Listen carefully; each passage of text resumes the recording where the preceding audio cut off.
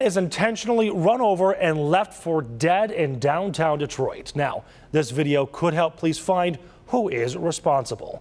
Jermont Terry is live along Michigan Avenue in Shelby, where the man was hit. And Jermont, witnesses say an argument broke out between the victim and the driver moments before it happened.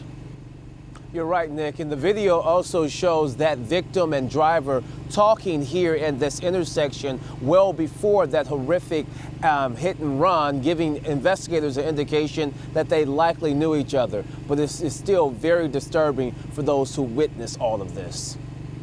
Look at the top of your screen. You can see a man standing on the sidewalk. He walks over to a pickup. That's when the man steps in front of the truck, and you can see the driver deliberately run the man over. It's very sad. Surveillance video shows a white Dodge Ram speeding off. It goes around traffic, continuing east on Michigan towards Campus Martius. Several people were outside enjoying a Friday night, including this woman. You know, it made my stomach turn, really, because I've never seen anything like that before. She stepped outside of a bar moments before the accident. I heard yelling, just yelling back and forth, really. The guy that was on the sidewalk was the one doing the most yelling. I couldn't really hear anything from the vehicle. But before she went back inside, she couldn't believe what she witnessed, the pickup running the man over. I knew something happened, yeah, something.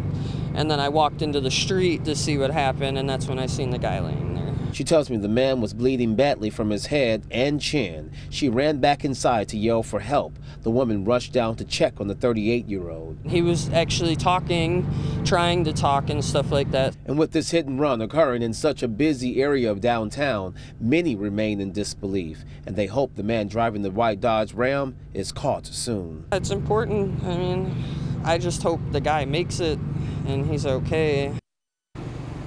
And we do know tonight that man is still in critical condition, and unfortunately, the surveillance cameras that police have looked at so far do not provide a good look at the license plate number, and nor do they have a good description of the driver. If you know anything, you should contact Detroit Police. For now, reporting live in Detroit, in downtown, Jermont Terry, Local 4. Jermont, thank you. Hopefully somebody steps forward with that information.